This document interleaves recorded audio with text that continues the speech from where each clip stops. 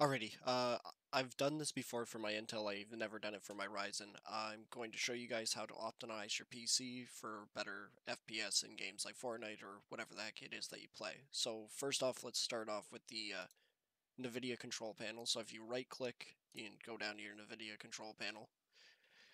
And then we're going to open up the 3D settings. Now you can go by program and we'll show all the games you play and whatnot, but I want it for every single game. There are more steps you can do, but I find that if you start messing with the other stuff, it actually turns the quality of the game down a lot. This doesn't really affect it whatsoever unless you are looking at two screens that were side by side, one without it being applied and with it applied you can see a difference.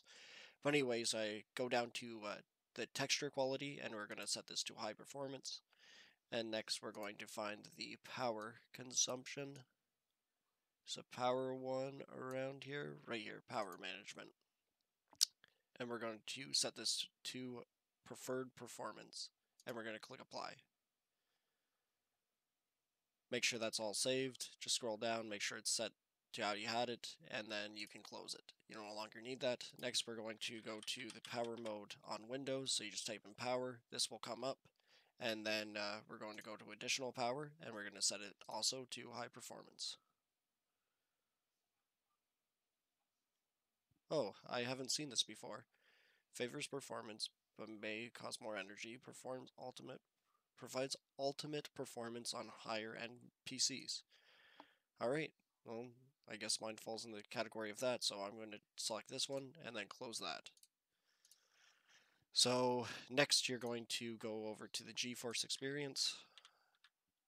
So open up this.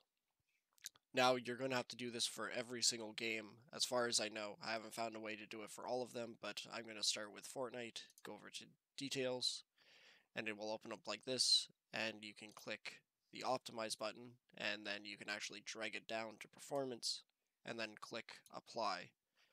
And now when you launch the game the next time, it will actually be set to the best performance, and just have to make sure that it is set on to be the recommended resolution of 1920 by 1080. Any lower, the game starts to look pretty fuzzy.